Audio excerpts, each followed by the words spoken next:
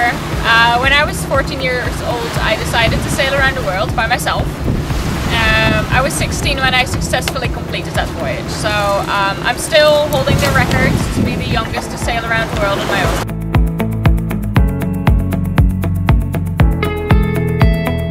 And these days I'm running a sailing foundation on this boat. And we sail with teenagers, so my trip by now is quite a while ago. But I really learned a lot from that experience, and I really felt like I wanted to give that opportunity of learning and seeing the world to other teenagers as well, because it's quite a vital and important stage of your life in which you learn and develop a lot. So that's what I'm currently doing on this boat.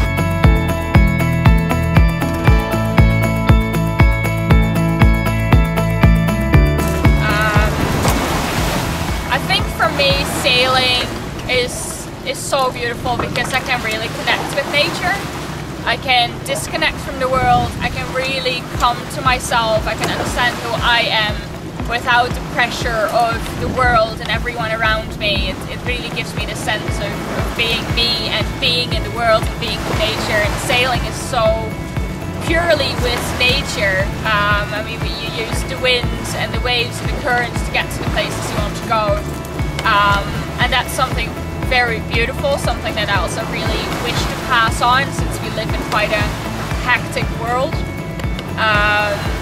So it's nice for people to just disconnect from that for a little while and realize that nature is still all around us and that it's much more powerful than humans, that we need to actually work and live together with it.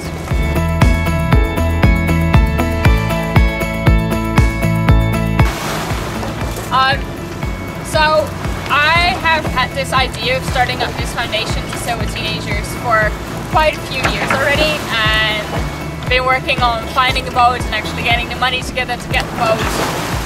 And it's been quite a challenge actually, because I don't want to have a too big a boat.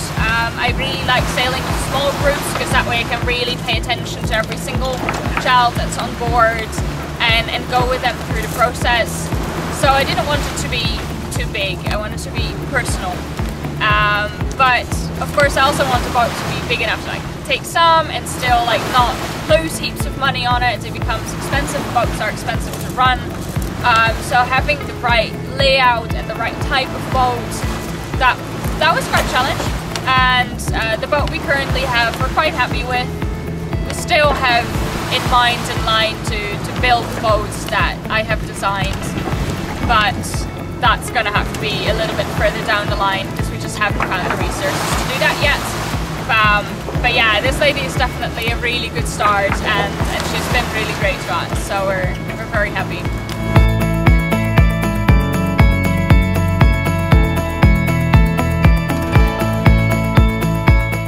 So yeah, obviously renewable energy is super important to us. I really like to run the boat completely of renewable energy, which right now isn't quite possible. We still have the engine and we still have to run it a bit. But we've got heaps of solar panels, so they give us a lot of the energy that we use. And we try to set up the boat as efficiently as possible. I think it's also partly of using this renewable energy. I mean, yeah, the diesel, it's not good for the environment, it costs a lot of money, it would make the trip more expensive, so using renewable resources and energy is definitely contributing to being able to make the trips a little bit cheaper. But it's also much better for the world, and I really like that feeling because that has so much to do with sailing. It's why I like sailing. It's so natural. You use natural things to go places.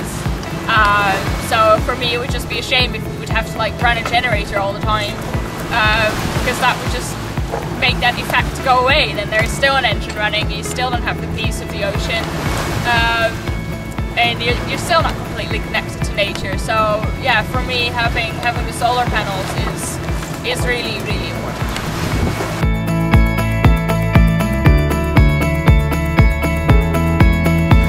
My advice to other young sailors would be to just go out and do it. I think that would be to any young person who has a dream or has a goal, sailing, but it's just important to have plans and to go for it, and it will be hard. Like whatever you're going to do, it's going to be tough, and you're going to fall in your nose, and people are going to say that you can't do it or you shouldn't do it. But I think it's important to fight for the things that we believe in, and to keep going, because that's the only way that we're going to manage to achieve new things and become better people. Yeah, I just want to really say a huge thank you to Solbein for providing us with these custom-made panels that fit so nicely. They've really been a blessing to us on this Atlantic round trip that we've done. So yeah, we're just super grateful for their support and help in the